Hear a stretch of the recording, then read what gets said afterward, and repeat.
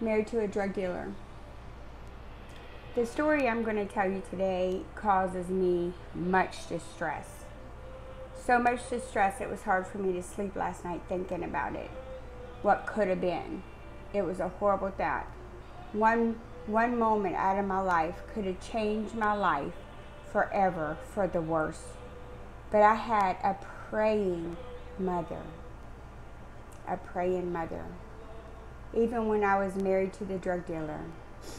The drug dealer and I, when we were married, we decided to move to North Charleston, South Carolina.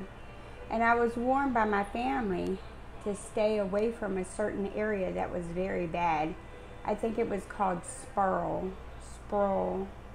something like that. It was an avenue.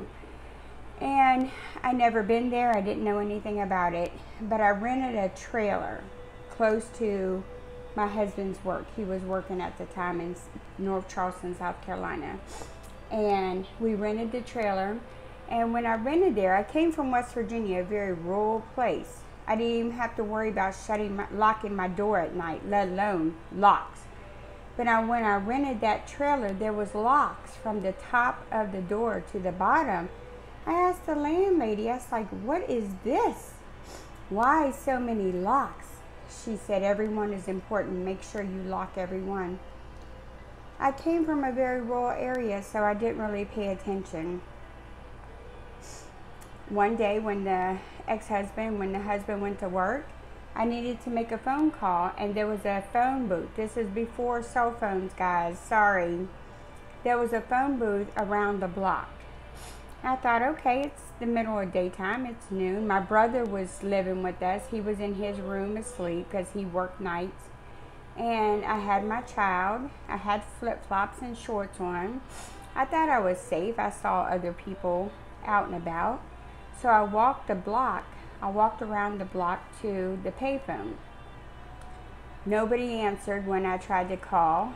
And there was two men working over there. They stopped working and was staring at me. Give me the heebie-jeebies. I didn't know what was going on. Then there was this little brown truck that kept going back and forth, back and forth, back and forth. An older gentleman in there. I didn't know about that either. It just scared me. I didn't know what to think with all these people. And then I thought, okay, I got to get home. I got to get home. I'm in danger here. I got to get home. And then a white van pulled up and kind of drove real slow around me, close to me. He went on by. I thought, okay, I got to get now. So I took off walking as fast as I could. Well, the white van circled back and came back at me and stopped where I was at. Just so happened there was no house there, so I started walking into the grass, and he started yelling for me and wanting directions. No, I wasn't about to stop. I wasn't about to talk to him. And he persisted and kept trying to talk to me and kept trying to talk to me. If I went up to that van, I would have been lost. I would have been lost. My child would have been lost.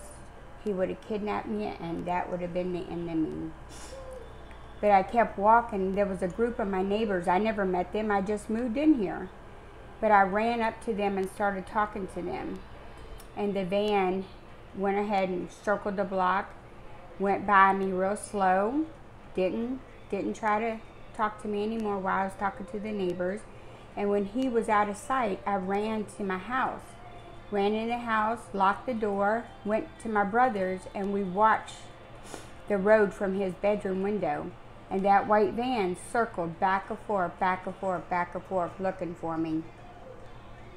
I had a praying mother. At that time, I wasn't serving the Lord, but my mother was. She was praying. Thank God for a praying mother. One moment of my life could have changed everything.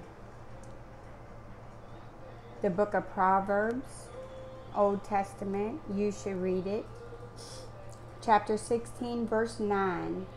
A man's heart plans his way, but the Lord directs his steps. The Lord establishes his steps. The Lord had my life. where he wanted to do, and the devil wasn't going to take it. A praying mother, be a praying mother, be a praying grandmother, be a praying wife. Pray for your family, your kids, your grown kids.